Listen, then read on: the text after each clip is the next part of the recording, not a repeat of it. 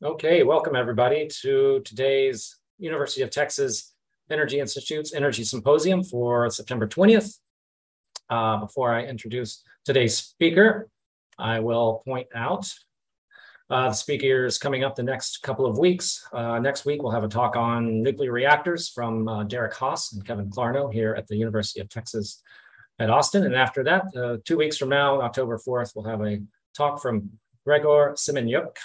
And he'll be talking about stranded fossil fuel assets and the concept of mitigating climate change and fossil fuel assets in the advanced economies. Today, it is a very good pleasure to invite Nathan Hagens, or Nate Hagens.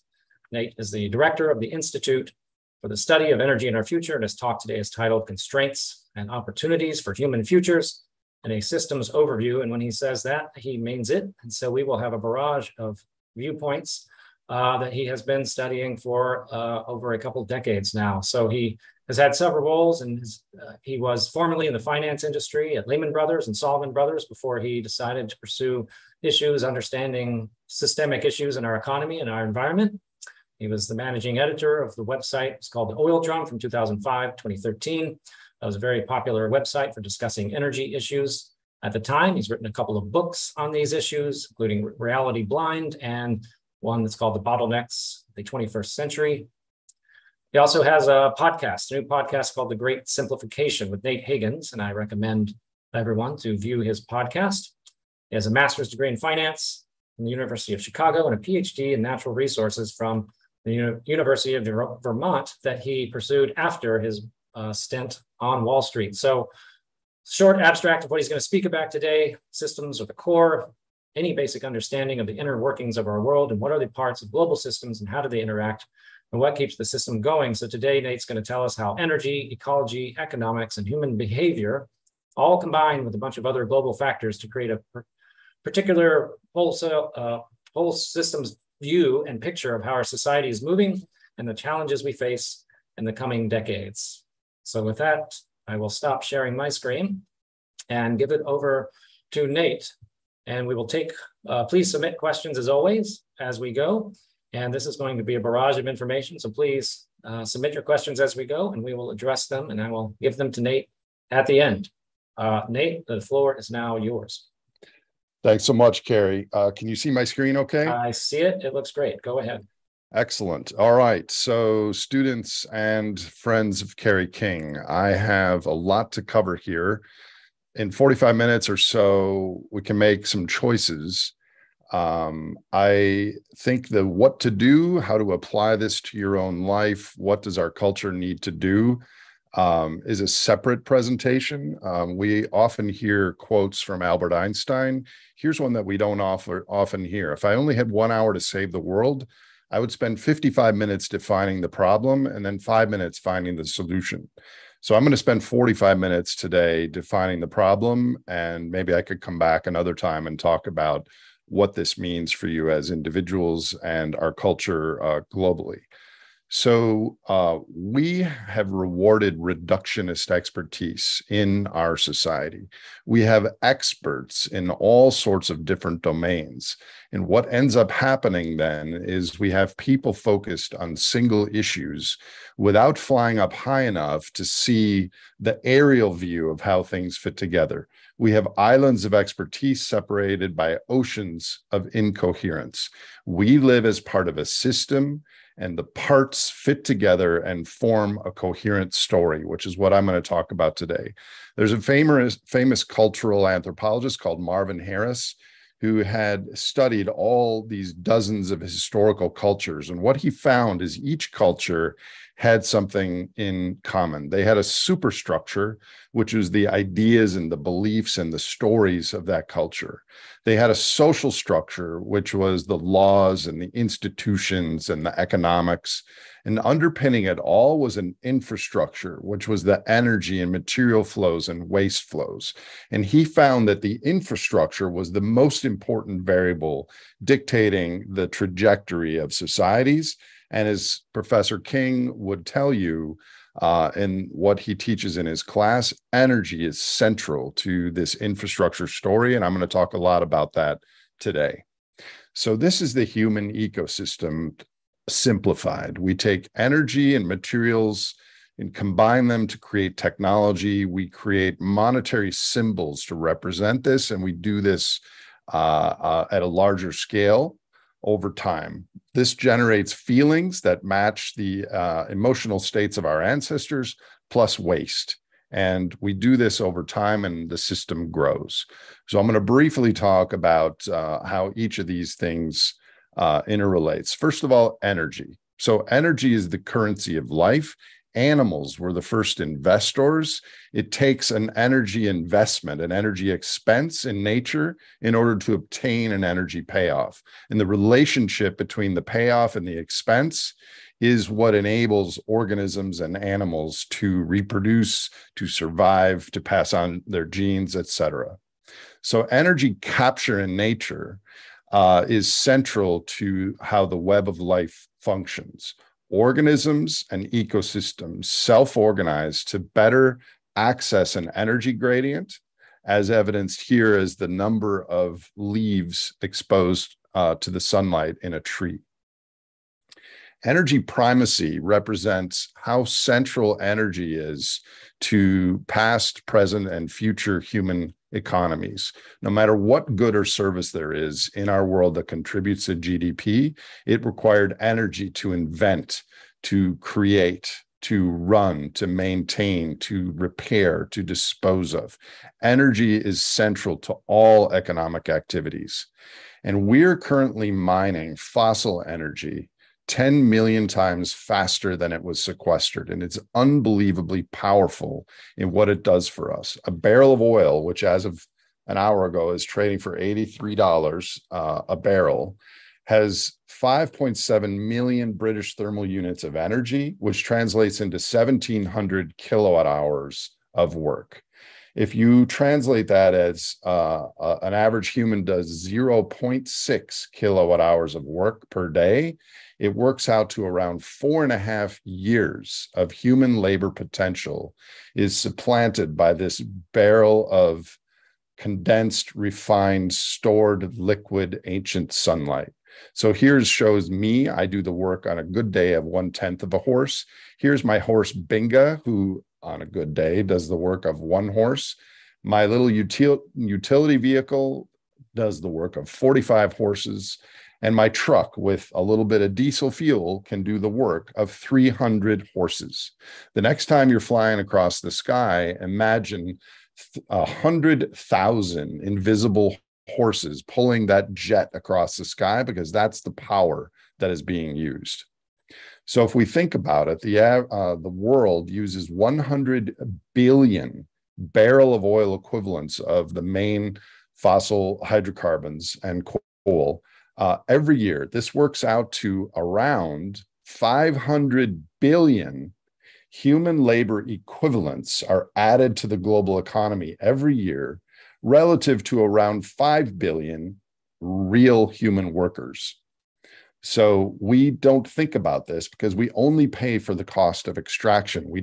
Economics doesn't recognize this fundamental support of our economies.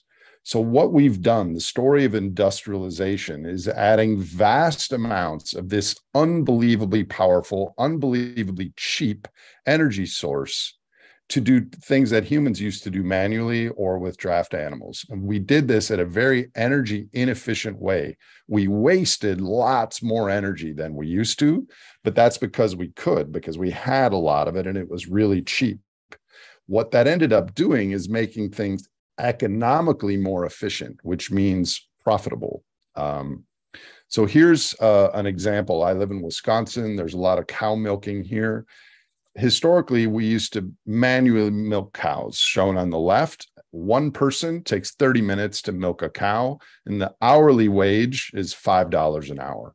Then there's an intermediate technology called parlor milking, which uses 180 times more energy than hand milking, but the profits skyrocket up to $20 per hour. Either the profits or the wages or the fact that the milk is cheaper for consumers. Then there's the fully automated machinery, which basically uses less time per human per cow. uses a lot more energy, 400 times more energy, and that even boosts the profits or wages to a higher level. But what ends up happening, and people in Germany are becoming acutely aware of this right now, is as energy prices increase, the really highly energy intensive activities become less profitable or actually operate at a loss. Look at the different colors here. The blue is at 5 cents a kilowatt hour. And if we go from hand milking to parlor milking to automated milking, you see the profits that we just saw. As energy prices double to 10 cents, there's no difference on the left panel because we're not using any exogenous energy. The middle panel shows that our profits decline a little bit. And on the really high energy intensive process, our profits shrink dramatically. But what happens when energy prices triple? Again, nothing on the hand milking scenario. On the intermediate scenario, our profits drop more. But in the very high energy intensive activity, which would be like aluminum smelting or cement manufacture or chemical processing or air travel, now this technology is now operating at a loss. So what we've done the last 150 years or so is we've added vast amounts of this one-time bonanza from the carbon pulse to our economies and to our expectations. This has boosted wages, it's boosted profits, it's reduced the price of goods, and it's massively boosted both the population and the goods and services per capita consumption of humans. Relative to the year 1500, the human economy, which is people times consumption, is 1,000 times bigger. So economic theory doesn't incorporate all this. It just assumes that $1,000 worth of energy is worth $1,000 worth of cupcakes or iPhones or bike helmets or anything else. But the reality is that economics generally is energy blind. This is a common graph from an Economics 101 textbooks, that there's this virtuous cycle between firms and households. Households demand a product, the firms deliver it, charge a little bit of a profit, and this whole thing is circular and continues. What this ignores is the source, which I just described. Most of this is fossil hydrocarbons, which were drawing down way faster than Earth's battery was stored up. And we're ignoring the sink, which is the CO2 and other environmental aspects. So our economic system and our plans conflate the dollar value of what energy costs us with the work value of what it provides. And we don't include the cost of pollution at all. We are energy blind as a culture. So in effect, what we're doing is we're thinking that we have this annual interest that we're adding to our productivity in the world, but in reality, we're drawing down the principal.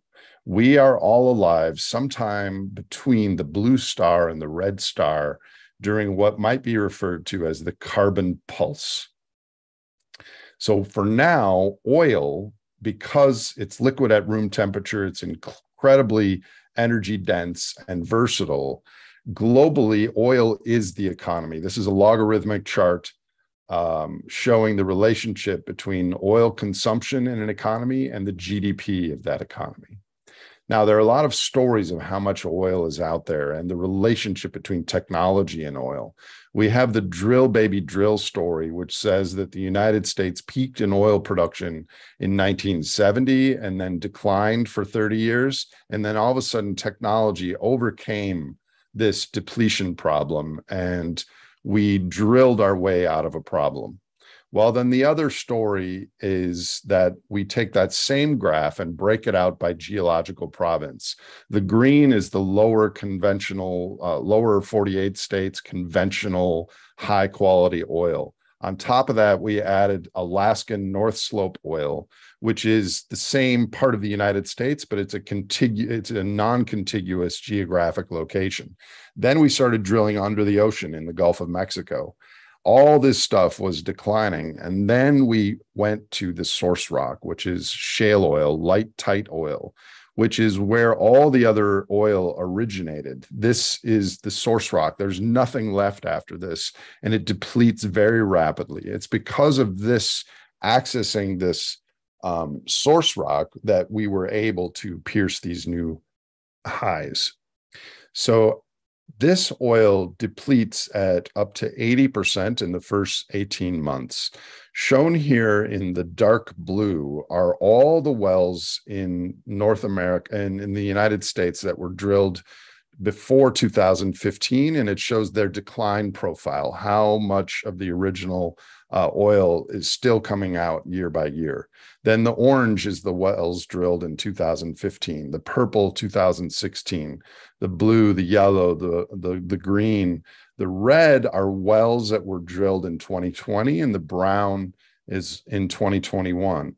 As we have high graded in the past, every time we add new drilling, we have to run faster and faster just to maintain production.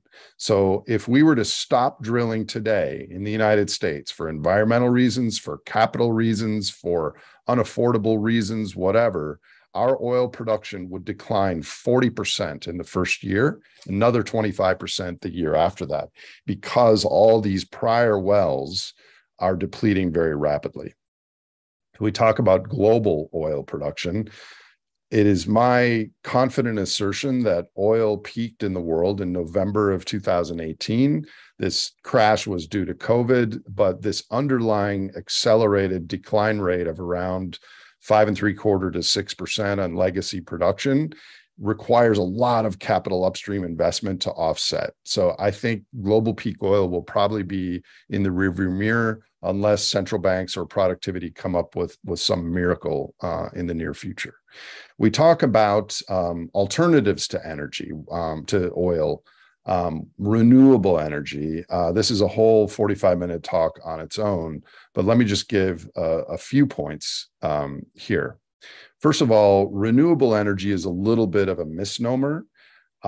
We need complicated silicone clean rooms and steel and high temperature furnaces and all this stuff to create solar panels and wind turbines. And then in 25 years, we need to build them again. So the sun and the wind are renewable. The technology that we use to harness is rebuildable. It's no more renewable than a pickup truck. Second point is 80% of modern energy use is not electric.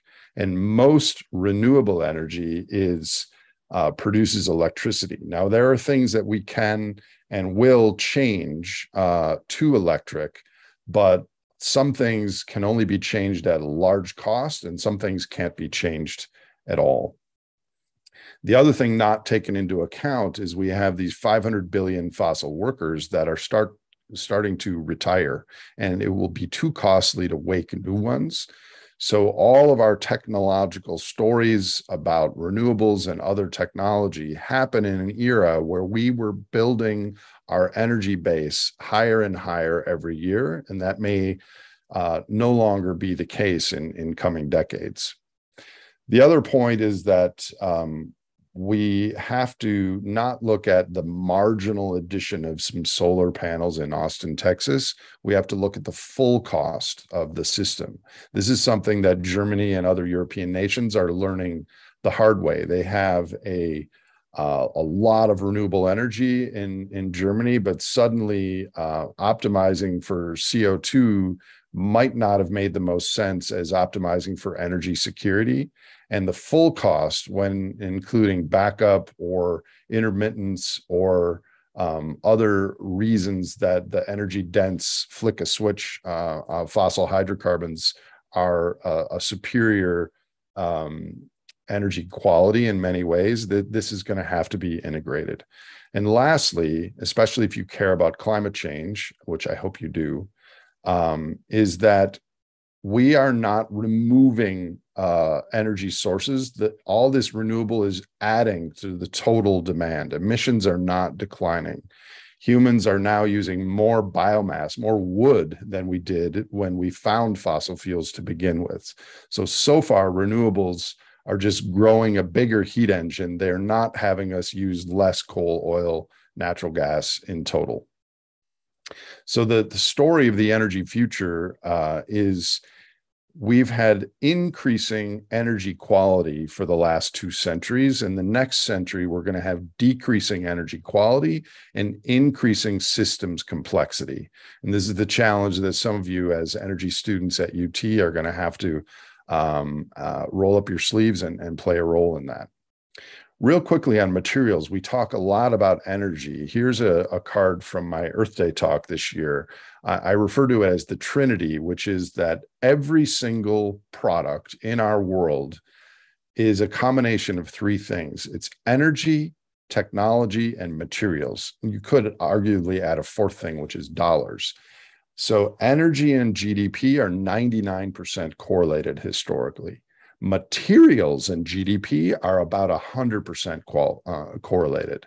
So even if we use a different energy, a low carbon or more sustainable energy source, we still need the metal, the steel, the plastics, and things like that. So there's this tight relationship there shown here between the orange line, which is global GDP, and the purple line, which is the global material footprint, which is a combination of energy and materials. Real briefly on technology, there are 2 types of technology. Type 1 is where we find ways to use energy more efficiently or find new energy sources. Okay, so like making a power plant more efficient, or inventing a new geothermal, or finding a new oil field under the Gulf of Mexico. These extend our energy runway and allow us to use energy more efficiently.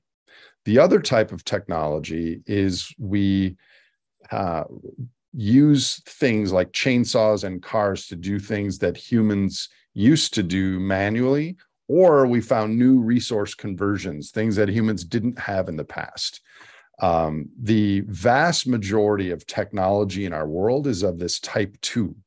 And so what ends up happening is we create these new products and these new draws on future energy demand, and the whole system grows. So in fact, we have been becoming more energy efficient for 2 centuries.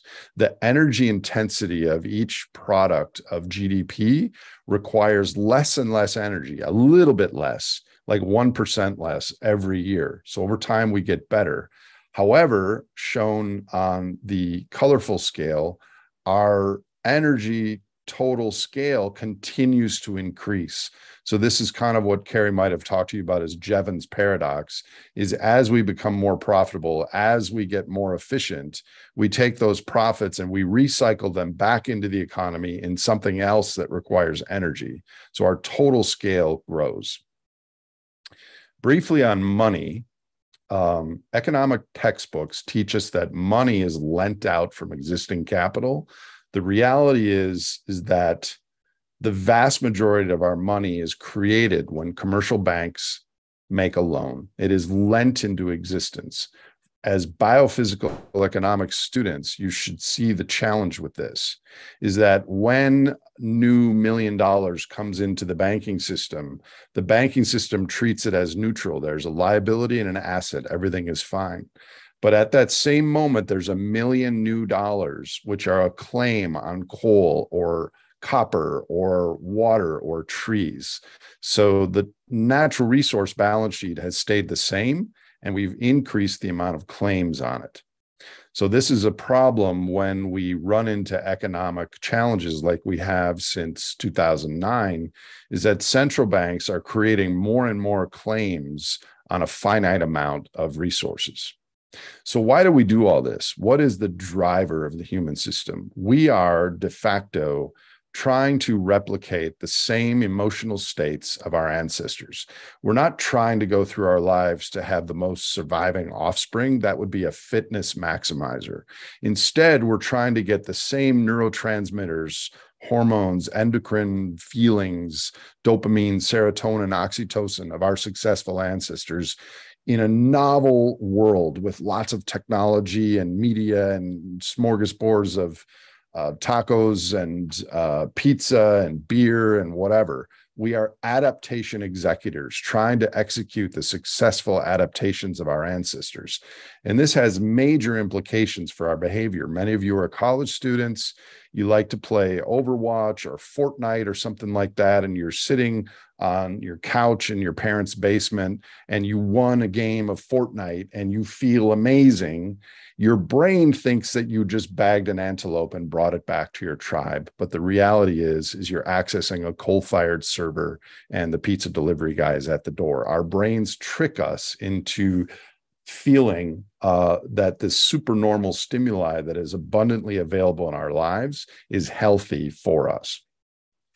Also, the virtual worlds in our minds heavily overlapped with the physical worlds of our ancestral environment. But today we can imagine many more sentences, many more word combinations than can exist in our physical reality.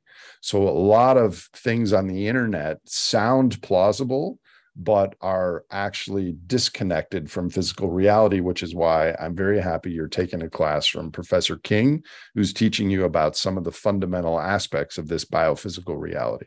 The virtual and physical worlds have decoupled in our modern culture, where we can hear things about self-perpetuating energy machines, or we're going to science the shit out of it on Mars and develop sustainable colonies, etc. These are disconnected from the science and physical realities that we face. Another aspect of our ancestral wiring is, as biological organisms, we care about the present and the near term more than we care about the future. So things that are highly socially relevant, about status with men and women of your age group, or beer or fast cars or hamburgers, these are much more salient and shout louder to your brain than things of real significance to our lives, like climate change and oil depletion and biodiversity loss. We are biological organisms, and therefore we compete for status. Status in our current world is linked to conspicuous consumption and displays of wealth. It doesn't always have to be that way, but we care about relative fitness more than absolute. Shown here is a picture of Tiger Woods' yacht pulling into a marina where his ex-wife's boyfriend's yacht is longer than his yacht. So do you think that Tiger, a billionaire, is happy at that moment? So we care about relative comparisons. As shown here, we care about how we measure up to other people in our society, and what ends up happening is we're sending a signal to the rest of the world. Not only us, but the developed world is sending signals that this is the way we're supposed to live, this materially intensive lifestyle. We are incredibly groupish and tribal. Tribalism is destiny and humanity is optional. We evolved from small bands of hunter-gatherers on the savanna of Africa, which is why we're so prone to identity, tribal group behavior, whether it's Longhorns versus Oklahoma football, or whether it's climate change is a hoax versus climate change is an existential risk. We find groups and we identify with them. Finally, humans are not solitary animals like a leopard. We are incredibly social. Our behaviors are very adaptable because we like to mirror others. We conform to groups. So cultural evolution can happen at lightning speed versus biological evolution. So as college students, you probably are well aware of the many deleterious impacts our economic system is having on nature, including but not limited to plastics, ocean acidification, climate change, biodiversity loss, etc. I won't spend time on those here, but it's something that I find motivates me to do this work, because I would like to have a species and ecosystems make it through the 21st century who don't have a voice in what's happening in human systems. So if you consider all this, how the human ecosystem fits together, we do this all, and our culture keeps score of this versus something called GDP, gross domestic product. Or if you aggregate all the countries in the world, we keep score of gross world product. So GWP could effectively be called GWB, where the B stands for burning, because every single good in the global economic system started its creation somewhere with a small fire. GDP is not a great measure of our well-being or the health of our culture per se, but it is a pretty good measure of how much energy we burn, because of the tight linkage between energy and GDP. So if we think about how all this stuff fits together, Carrie King, your professor, wrote a book called The Economic Superorganism. This is an aerial view of Los Angeles where the brake lights and the headlights, if this was a video, would be very reminiscent of arteries and veins in your body. The superorganism is fed by a global transportation where diesel and gasoline act as the hemoglobin. Viewed this way, the superorganism in our global human economy is always awake and always hungry, trying to transport goods, services, and people around the world. And this is the emergent effect of 7.9 billion people following their self-interest to maximize profits. Profits are linked to energy. Energy is linked to fossil energy. And what has happened is we have effectively become a energy dissipating structure that I call an amoeba or a superorganism. And what this organism does is it blindly seeks out energy to keep going. And from this standpoint, here are some emergent results of this. There's something in nature called Kleber's law, which says that the metabolism of an organism, and this scales from mice to whales, is the energy use of that organism scales to the 3/4 power of its size. Well, if you take all human countries and their GDP and you aggregate them, the relationship also holds to humans, is that our energy use scales to the 3/4 size of our GDP.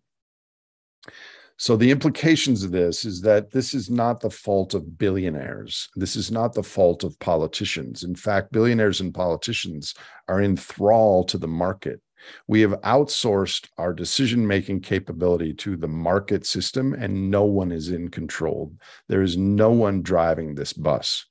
From a climate change standpoint, you can see the chart here has not responded to the 20 international IPCC conferences that we've had and continues to march relentlessly higher.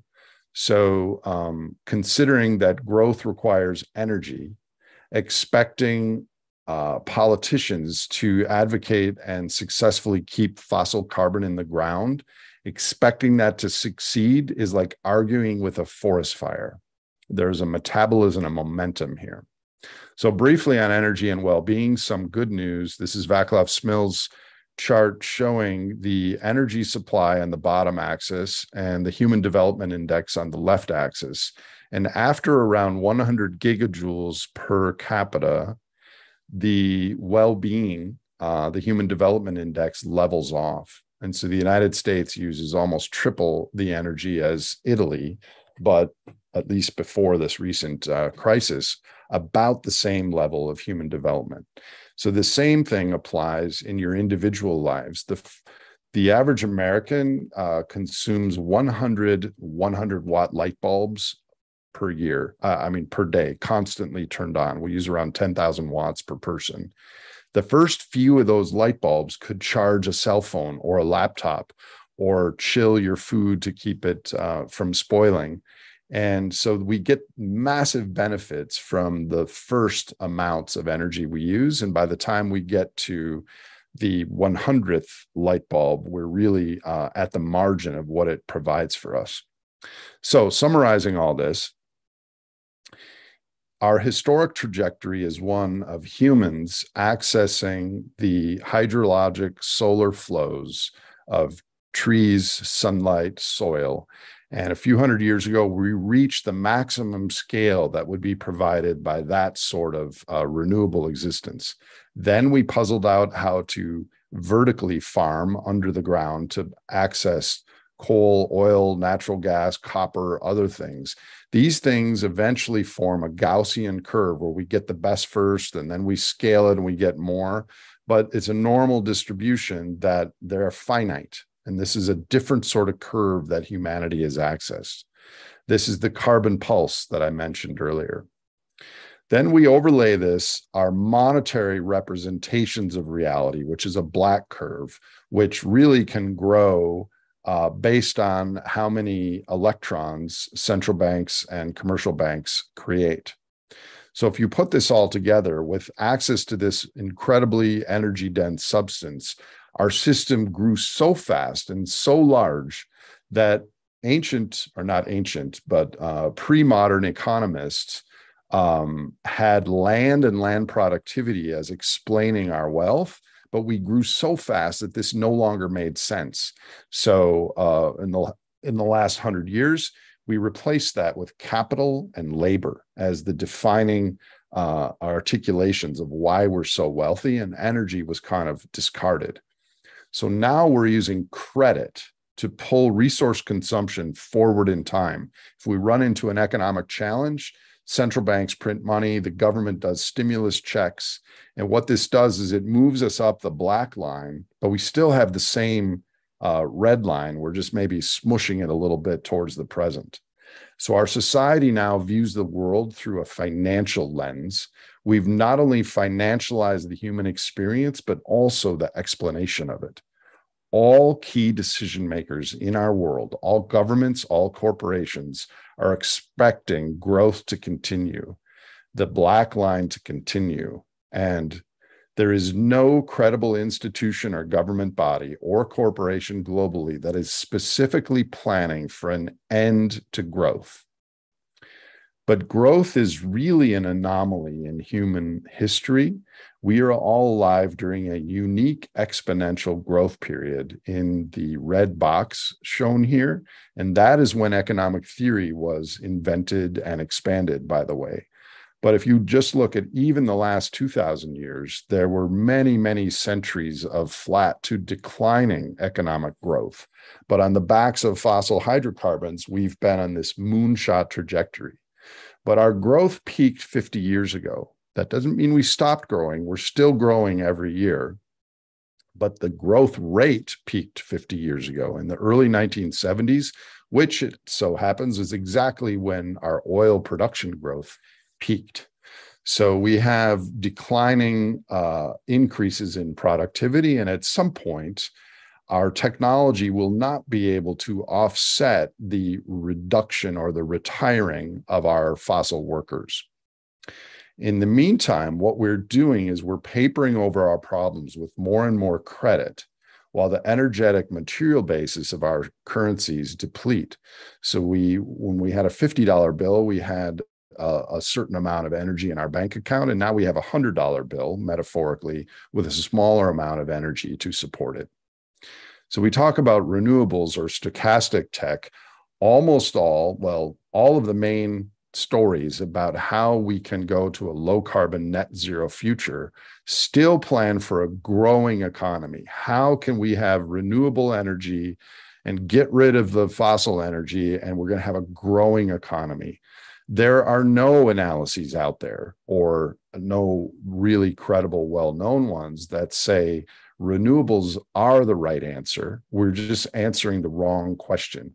How do we have a smaller economy and use these robust, viable technologies, solar, geothermal, wind, towards a lower scale? Because that is too threatening of a question to ask these high-level analysts and institutions and governments. And I don't know what that level is. It's certainly smaller than it is today, but we need more people asking that question.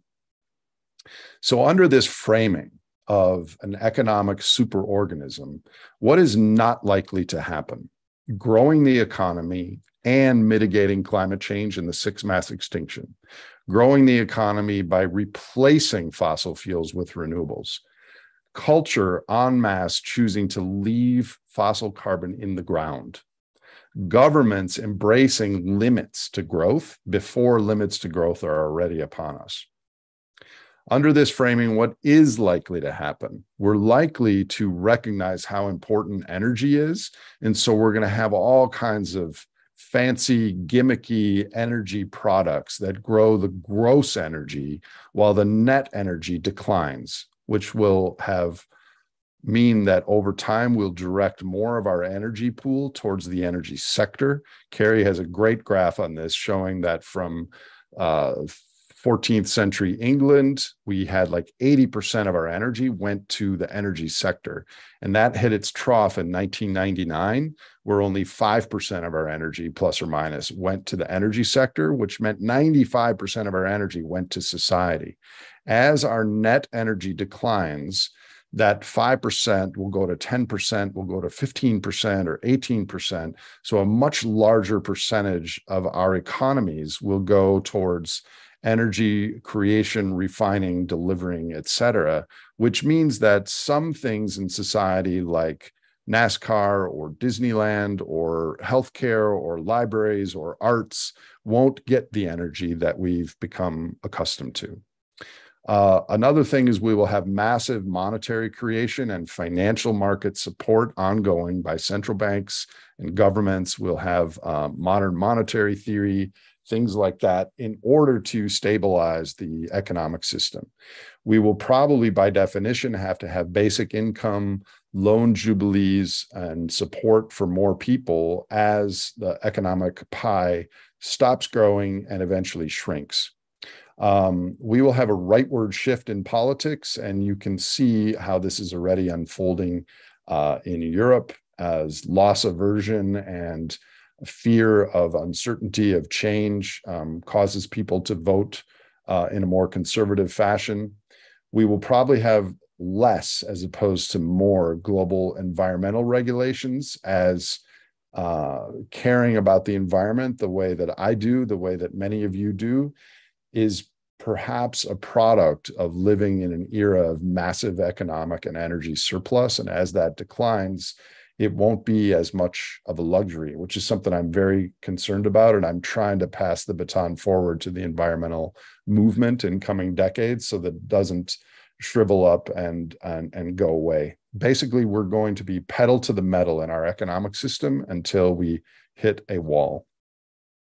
So a framework for solutions. I actually no longer like to use the word solutions. I prefer responses because I don't think there is a solution presumes that it's a problem to be solved. I think what we face is a predicament, and there are millions of possible responses at many different scales. How are we going to deal with this globally? What are the things to do nationally? One of the things I'm working on is a potential tax on all non-renewable inputs and a removal of tax on humans. So 95% of our taxes right now are on corporations or people. If we remove those taxes and taxed copper and coal and natural gas, then two things would happen. We would conserve a lot more because these iPhones would be $3,000 or something, and we would innovate. Corporations and technologists would have the correct prices about depleting assets to better use renewable inputs into their products, and it would result in a smaller economy, though, which is why it hasn't happened so far and is very unpopular. We're going to have responses at the community level. We have kind of outsourced our community in our own lives to the internet. We order stuff in these brown trucks. We have Netflix and chill. We order stuff on the internet. We don't need humans the way we used to, and we're going to need humans again. And lastly, as individuals, being less energy blind than our culture gives you kind of X-ray goggles to the future, because you don't have to base your self-worth and your expectations on monetary markers. You can have a plan to have real capital, which is natural capital, built capital, social capital, our relationships, human capital, our health and our knowledge, instead of bigger and bigger houses and lots of digits in the bank. And I think this is kind of starting to happen organically. So we live as part of a system. The system does fit together. And I think to understand the importance of a system, of a bird's eye view, will help us make better decisions about the future. A future human economic system is going to have to use eventually less energy and materials. It's going to have different technology. And we're still going to try to get the same feelings of our ancestors, but maybe in a different way and hopefully with less pollution. Some concluding statements: growth is probably soon over. And the first major challenge will be responding to the financial recalibration that will accompany it. We do not actually face a resource shortage, but rather a longage of expectations. The average American uses 100 times more energy than our bodies need to survive. It's just, what are our expectations for the future? Renewables, viable, robust, can give us a lot. They're the right answer to the wrong question. These biophysical realities that I'm describing to you today cannot be given to the chancellor of University of Texas, Austin, or the president, or the CEO of a corporation, because it's not in their game plan for how to deal with flat to declining growth. It's too threatening as of yet. We still have many pathways to benign and more sustainable futures. And I will close with this quote. When a system is far from equilibrium, small islands of coherence can shift the entire system, which is why I wanted to help my friend Carrie King give this talk, because you, young humans learning about energy and systems, are able to create these islands of coherence towards better decisions in the future. Thank you so much. Okay, excellent, Nate. Thank you very much. Thanks for the shout out in the book. And Ilya Przygin did have an appointment here at the University of Texas. So I didn't know that. Way to end. Yes, he was part of the Center for Nonlinear Dynamics. So, so we do have a few questions here, and I will get to them for you here. So some of these you probably touched on, but we'll just emphasize, or you'll be able to add to it. So you had a lot of, well, you had a lot of ideas and some charts. And the first question here is, how do we quantify and take environmental effects into different measures so that we're not energy blind, I guess, as a society? You've talked to a lot of people. You mentioned what you can say or what we can't say, we think, to leaders right now. And I think the first guest on your podcast was Dick Gephardt, a former majority leader in the Senate. So any thoughts on how you quantify or even further communicate this kind of a message? Well, Dick Gephardt, it's funny you bring him up, because when I first met him, all he cared about was climate change. And then he started to listen to me over hundreds of conversations, and he really does understand energy and the whole system now. And one of the things we're working on is this concept of advanced policy, which is educating policymakers ahead of a crisis to see what sorts of things would make sense that are not politically possible now. But I think to the heart of whoever asked that question is, we first have to have a cultural conversation about what we care about. Do we care about the environment? Do we care enough about the environment, about other species, the 8 million plus species we share the planet with, the ecosystems for our children, our children's children, and the offspring of other species, to pay a price for that, to pay more for the things that we consume? Because so far we really haven't. We don't add the externalities into our prices. If you did full environmental cost accounting and added all the prices of our externalities into our goods, there would not be a single industry on the planet that would be profitable. So where is the middle line there? How much can we add correct pricing to have a smaller economy, but not a chaotic one? It's a really good question, and I don't have easy answers to whoever asked that. Right. Thanks for that. So another question here. quoted as simple question. The question is always simple, answers complex per your story. What do you think? I think you kind of answered this maybe with your little pyramid there at the end, and predicament versus problem. But question is, what do you think about the word sustainability? So, yeah. I do not like the word sustainability. It's like peak oil and climate change and fractional reserve banking. It's kind of a burned term societally. When you hear sustainability, you kind of roll your eyes.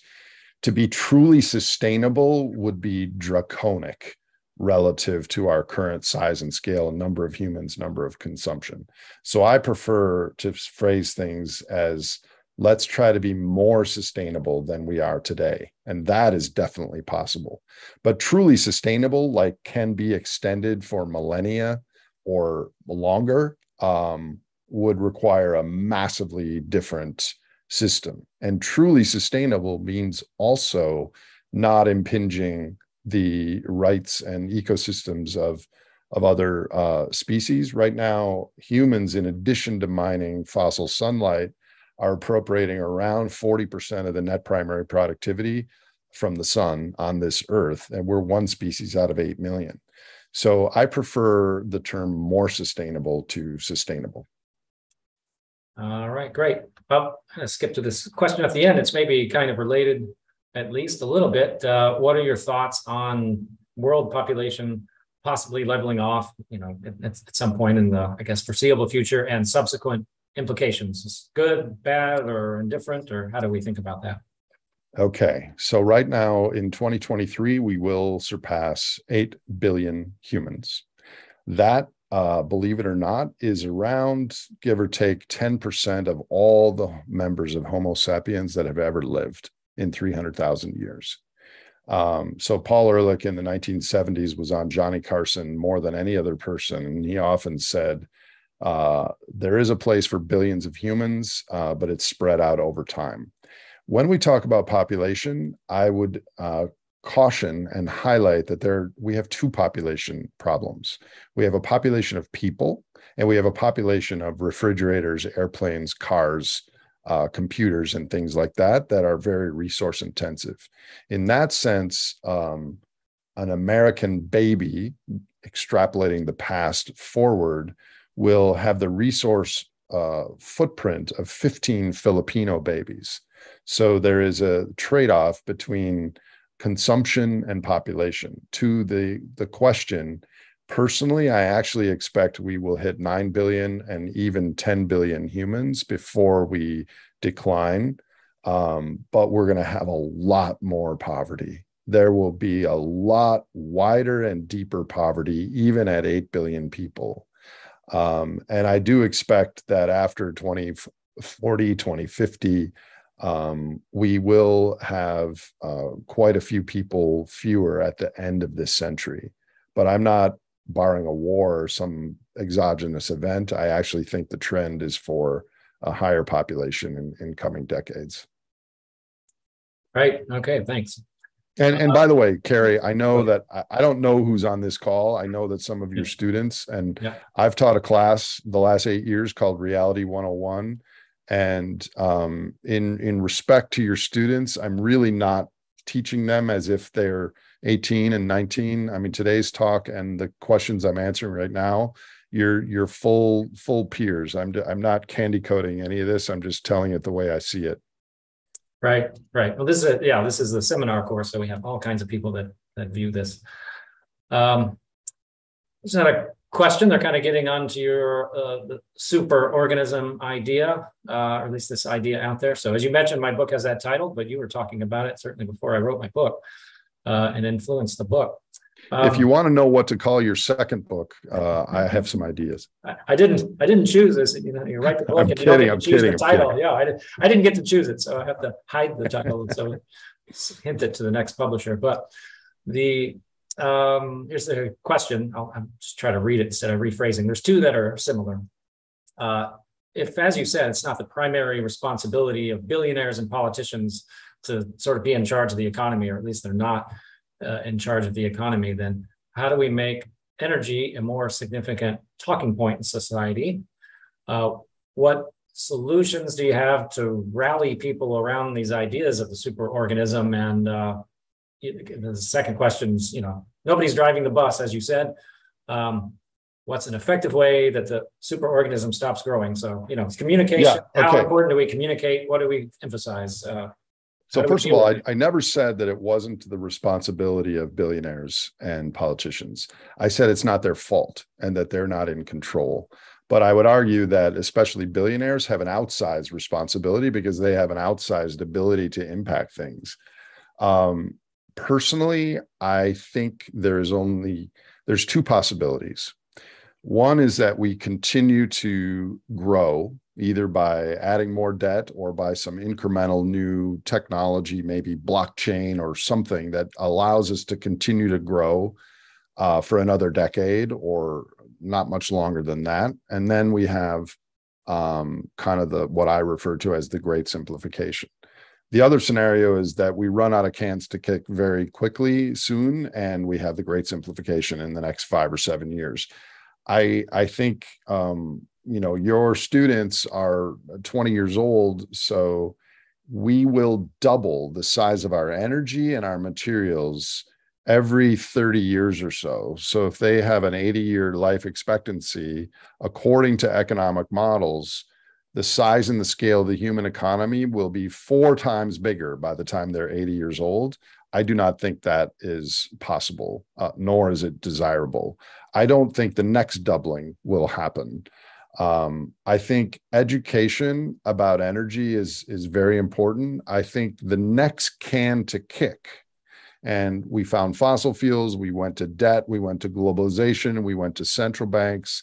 I think we're running out of cans to kick, and the next one is in our minds, where we don't need all this energy and stuff to be happy, and we start having examples of living more lightly, and certain people can't live more lightly because they're at the red line now. So there's going to have to be some sort of distribution aspect to this.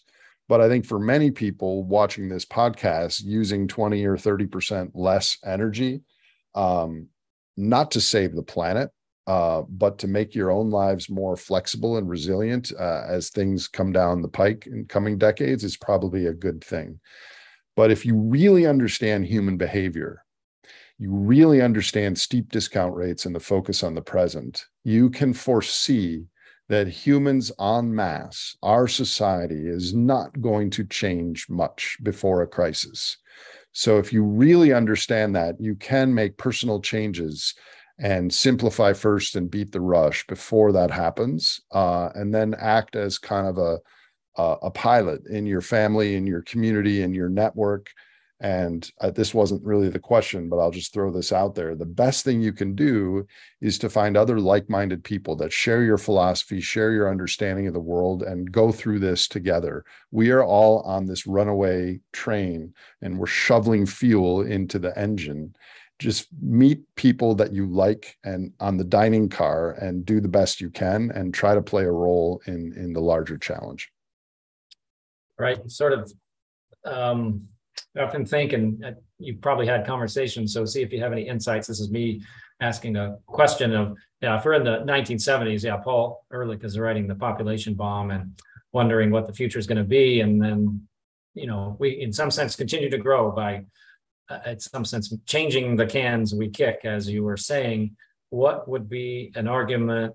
What if, someone comes up to you and said, hey, well, we changed and we dealt with things after the 1970s, and if we have constraints now in 2020, we're going to change again and keep growing. Well, how would you think about that? That's what most people think, because it's always happened before. Thomas Malthus didn't know about fossil hydrocarbons. Paul Ehrlich didn't understand debt and globalization.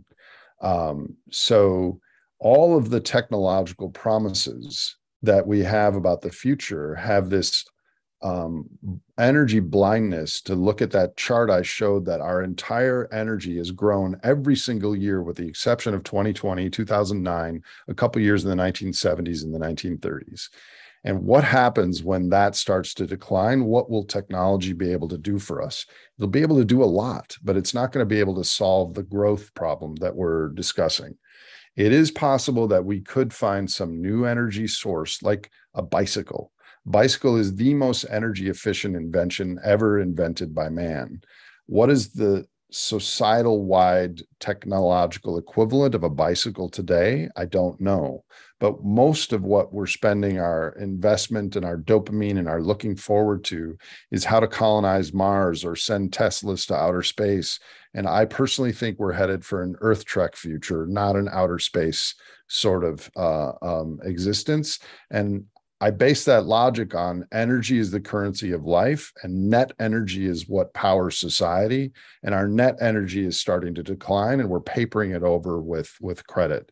The way that I could be wrong is if we have some new invention that gooses our productivity and that extends the runway longer. And I try to look for those things, and I'm not seeing anything on the horizon at the moment, but it's certainly possible. Right. You anticipated this other question here is asking about, blockchain or crypto. Does it just turbocharge? The question is the superorganism. You kind of mentioned you think maybe it gives us a little more runway. Anything else to say on that? Well, a couple things. Real quickly, cryptocurrency is a new technology. And what it does is it eliminates the middleman. Someone that used to be a mortgage broker no longer has a job because we can create smart projects with Ethereum without them. But we still need to build the house, and we still need to have cars to get to the house. So there still is a material and energetic underpinning to the system. The second thing is that at one point, cryptocurrencies were worth $3 trillion. Those were also potential claims on energy and resources. I personally think Bitcoin is 50% chance going to zero and 50% chance going to 500,000. But that is not a technological statement about being more sustainable. It's more of a statement that our governments of the world are going to create money to solve our problems, and there's going to have to be some asset that people gravitate towards, and it might be Bitcoin or something like that. So I don't see cryptocurrencies as being the answer to the resource constraints that I proposed in this lecture. Right. Here's another question. Thanks everyone for all your questions. These are great. You're talking about, mental change, the new technology may being a mental equivalent of the bicycle or something. That's the context here. But are you optimistic about a cultural shift actually happening or being self-imposed? Or is it going to take a, air quotes, Thanos type event to force it upon us? And I have to admit, I don't know the Thanos type event. I am optimistic, but perhaps for a reason that might surprise you. Like you mentioned in my intro, I've been working on these things for 20 years. So I've reduced my baseline expectations of the future. So I'm quite hopeful that what will happen in the future will be better than what I expect. And I think for all of us, it's very easy to think of Elon Musk. Technology will solve it. We're going to all have robots and be wildly rich. That sounds enticing. Or we're going to have Mad Max and zombie apocalypse. That also sounds believable. Both of those beliefs obviate the need for any personal change or personal responsibility. And the likely path is somewhere in the middle. So I could picture us in 2050 being 70% the size of today's global economy or thereabouts. And things are going to be chaotic. Some things will be beautiful. There will be some bizarrely awesome examples of human collaboration and altruism and sacrifice and invention, and some horrible incidences of things that we will endure and experience. But we have to recall that materially, we are the richest generation ever in the history of our culture. And even a 30% drop in GDP brings us back to the 1990s, which were not so terrible. A 50% drop brings us to the 1970s, which were also not that terrible. But it's like having a root canal appointment at the dentist next week. You're going to be happy when it's over, but thinking about it ahead of time uses up some of your mental bandwidth, which is why I stress the importance of finding other people that kind of understand this stuff and just talk about it. And talking about it reduces your cortisol and boosts your helper T cells, which help your immune system. So I am both hopeful and optimistic, but I'm also a realist. And The thing I'm most confident about is the human economy will not be bigger than it is today in 10 or 20 years. Right. It's a couple more, and then I guess we'll close it up here. So one, saying there's, let's just say, roughly 8 billion people on the earth now. And there's, as the question imposing here, 4 billion or so who are trying to come out of energy poverty or don't have high consuming lifestyles. How do we explain the idea to them of an energy diet? Or is it mostly about us here and, hanging out? Well, there are definitely different messages. I did a podcast this morning with a woman from Djibouti who is active in climate justice. She pointed out that the vast majority of energy has been used by the global north, and it's the global south that has to deal with the floods and the droughts, and her farm animals can't do well at night because of the ambient temperatures are going up, et cetera. I think it's a real issue. Two things I will say there. One is we talk about rich countries and poor countries. And when we say that, we really mean energetically and material rich and poor countries, because some of the poor countries have much better social capital networks than we do. The highest incidence of depression in the world is in inner cities, large cities in North America. But yeah, there's going to have to be this is a big tenet of the degrowth movement, is how can we contract and converge?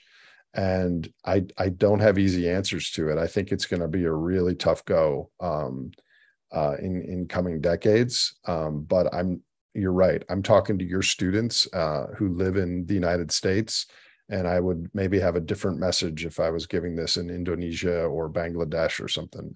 It's not an easy question. And plus, we didn't really talk about climate, but a lot of people in the Middle East will not have access to air conditioning in coming decades because of unaffordability or whatever, and temperatures are going to be increasing. Don't end on that question, Carrie. You want to end on that question? No, don't end on that question. Don't end on that. Okay. Well, here's one. I don't know. There's a new one that came in. You might not want to end on this next one either. But this one's just kind of a question about. I'm just trying to describe reality. I really have no ideology here. A lot of my friends are on the left. A lot of my friends are on the right. I care about animals the most of all, but I'm just trying to tell you my opinion based on what the science says. I hope that people listening to this can play a role in these challenges, but I don't have prescriptions here. But go ahead and ask. Oh, right. I will quote you. I think something you have said. Some of your best friends are humans. So the question here on population of humans again, and referencing Japan and Korea as roughly aging populations. So it's the question here: do you think an aging population in general makes us more resource intensive, or is there something special that you think about in terms of aging population that might sort of naturally come along with a slower growing population, and that levels out? Well, in nature, there's the grandmother effect, and elephants, matriarchs, grandmothers help educate the young elephants, and maybe we could have the same sort of thing here, because I found out that explaining this story to young people and old people were the people that could understand it. People in the middle had too much bosses and mortgage payments, and the vortex of professional pressure made it difficult.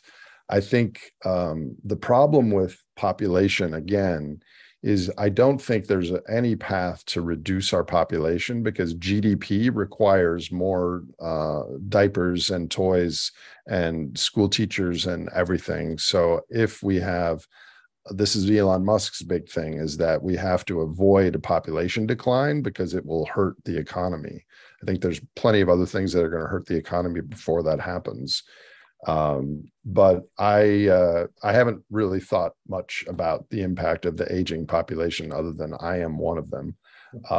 And yeah, I mean, that is true. You need to have people, historically anyways, you need to have people coming in their 20s to generate the economic surplus to take care of the older people. I don't know how that's all going to work out, Carrie. Yeah, I think your grandmother effect concept there is pretty interesting, and I think you've had some podcasts, I think, about whales or something. I heard the killer whales, and they go through menstruation, and the older females are the ones that teach the younger ones. So that's a interesting thing. We have a lot to learn from nature. Yeah. Yeah. Okay, we really will make this one the last question.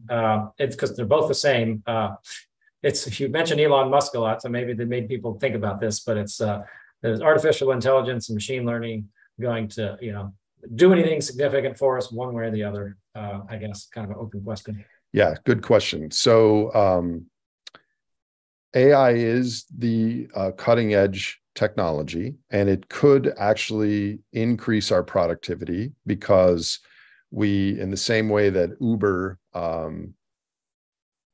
changed the taxi cab model, we could apply that using code and machine learning to make things more efficient. I think from a resource standpoint, that will feed the superorganism. So we'll have more energy and resources from AI. The other thing that I think AI will do is it will accelerate the Gini coefficient. We will have more wealth and income equality due to AI. For instance, DALL-E right now, you can go and give it a prompt, sustainable dolphin population, Salvador Dali, and it'll come up with this amazing art that describes what you wanted in 2 seconds. And so as that becomes popular, and as we have that on our phones and our computers, real artists are not going to have as much opportunity to sell their beautiful art because the computer can do it in 2 seconds. Extrapolate that towards thousands of other applications, and it's a little bit of a mixed bag as far as how it helps society. So, but I did a podcast with Asa Raskin, who people should listen to that podcast because he describes what AI is, what it could do, but he's trying to apply AI to translate the languages of other animals like bonobos and whales and crows so that humans can extend our boundaries of empathy to other creatures because they all have languages. So AI itself is a tool, but if I'm coming at you with a hammer, it doesn't matter if I change the hammer to a sword, I'm coming at you. So that depends on what we do with the tool and the intention. And right now our intention globally is maximizing GDP.